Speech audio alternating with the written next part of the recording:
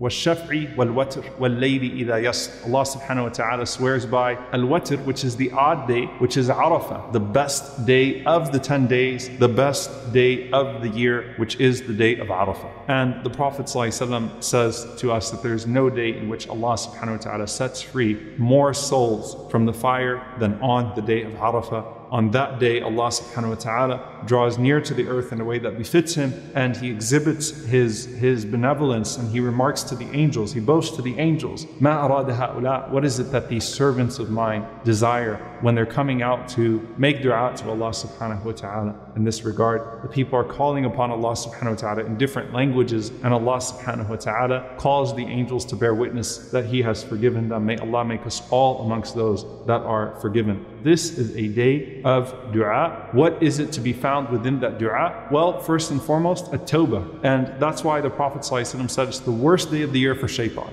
Shaitan has on his calendar marked the day of Arafah. It is the most humiliating day of the year for him. He tries to take you away from Allah, and on that one day, Allah subhanahu wa ta'ala draws you near. And all of the effects of shaitan, all of the sins that he stains you with, it is gone on that day in particular. The Prophet ﷺ taught us to spend the entirety of the day in calling upon Allah subhanahu wa ta'ala until the sun sets, until Maghrib. Every moment is precious on that day of Arafah. So what is the best dua of Arafah? The Prophet ﷺ made dua on the day of Arafah all the way from Dhuhr to Maghrib without pause. And we don't have anything of his dua except for one. SubhanAllah. The Prophet ﷺ said, the best of what I and the Prophets have said on this day. So when Musa ﷺ stood before Allah on this day, when Ibrahim ﷺ stood before Allah on this day, when Muhammad ﷺ stood before Allah on this day, what did they say? La ilaha illallah wahdahu la sharika lah, lahul mulk wa lahul hamd wa huwa ala kulli shay'in qadir.